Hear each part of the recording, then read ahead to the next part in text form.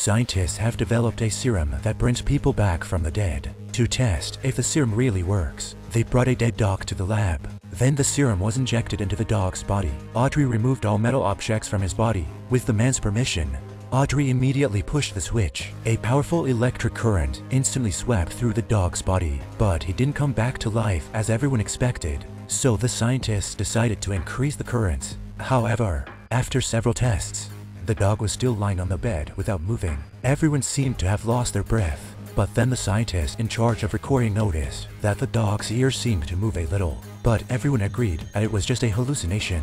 But just as the disappointed crowd decided to terminate the experiment, the dog suddenly came to his senses. The data on the monitor also returned to normal. But what was even more unbelievable was that all the illnesses that the dog had suffered before he died were somehow cured. This is undoubtedly a major discovery.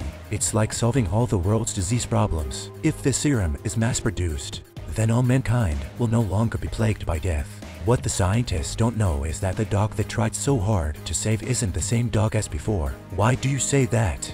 Because ever since he came back to life, he hasn't been the same dog. When he saw the little ball that all dogs go crazy for, he didn't react and even gave Audrey a sympathetic retarded look. And he loses interest in all dog food, and instead becomes obsessed with human food. What's even more frightening is that the resurrected dog seems to be hostile to everyone. The scientists were puzzled, so they immediately examined the dog in all aspects, and they found the problem. The scientists found that the resurrected dog's brain had become unusually active. This led to the development of extreme aggression and a short temper.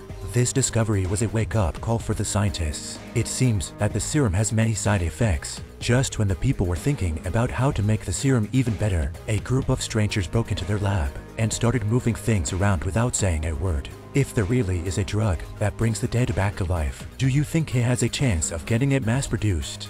The scientists in front of us invented it. The scientists were about to celebrate. The company executive sold the project to another pharmaceutical company. The scientists couldn't bear the thought of giving away the one thing that would save the world. But what made them even more devastated was that the pharmaceutical company had no intention of mass-producing the drug at all, but simply to buy it back and keep it in their hands. As for why, we all know why.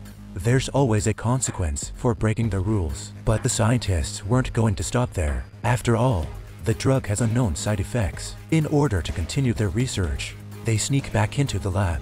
Then they took the dead dog out of the refrigerator again. They were going to bring the dog back to life and take it away unnoticed for further research. But then an accident happened. Audrey, who was in charge of pushing the switch, was electrocuted and died. The people immediately tried to rescue him, but the miracle didn't happen. Audrey's sudden death left the whole team in deep remorse, and the one who suffered the most was Audrey's boyfriend. Suddenly, he noticed burn marks on Audrey's hand. It turned out to be the ring that had mercilessly taken Audrey's young life. The boyfriend couldn't accept this reality, so he put Audrey on a lab table.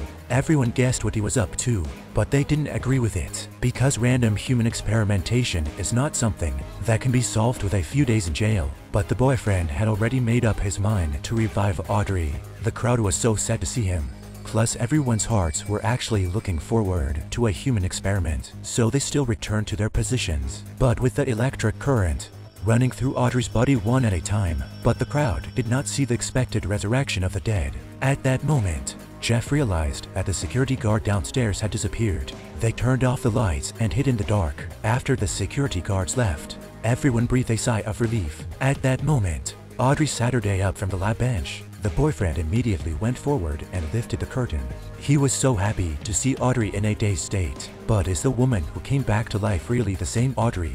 The woman was electrocuted in an accident. In order to bring her back to life, he injected her with a drug to bring her back to life. But the revived woman seems to be a different person. Through examination, Jeff found that her brain had become particularly active. How active? A normal person's brain only uses about 10% of its capacity, but the woman's brain was almost at full capacity. But there was no telling what the consequences would be. At that moment, the woman also realized the difference in her body. She realized that she could now control objects with her mind, and a lot of noise began to appear in the woman's ears. When she tried to calm down, she realized that the noise was the thoughts of everyone around her. What was even more frightening was that the woman felt that there was another spirit inside her. and that this spirit was constantly suppressing her.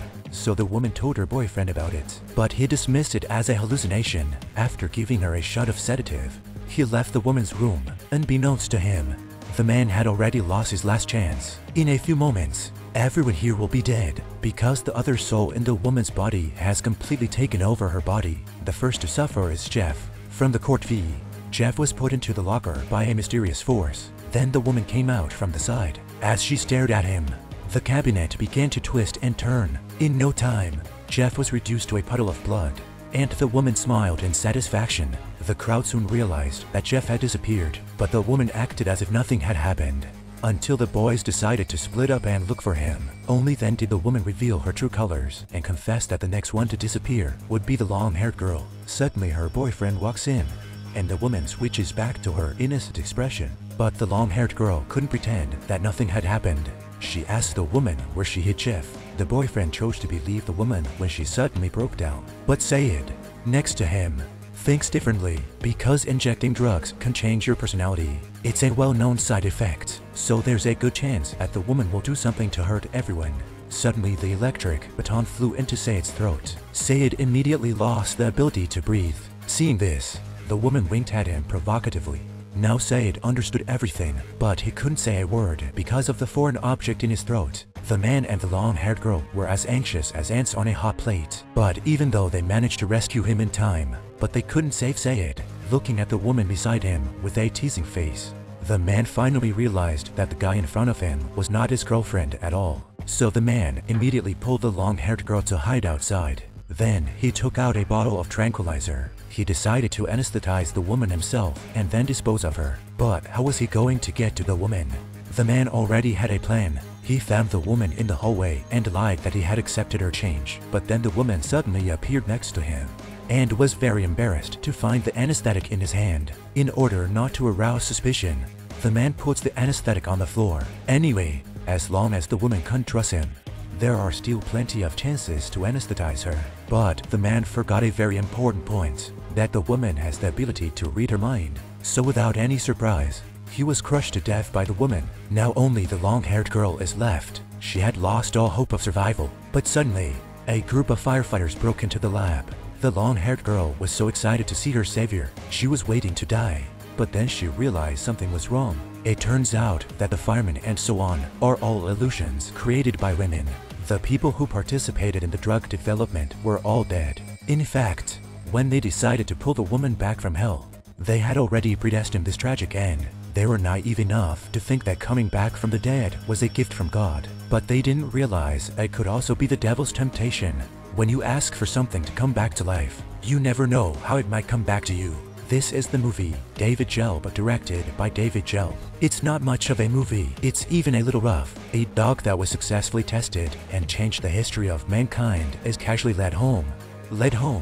This movie is in the same vein as many technological disaster movies. The idea that mankind cannot play God and do something out of the ordinary, such as bringing the dead back to life, or else it won't end well. Since there is nothing new in the idea, we have to work on the storytelling. The movie doesn't disclose who the mole inside the lab is, so I'm guessing it's either the heroine or the dog that was the first to be brought back to life.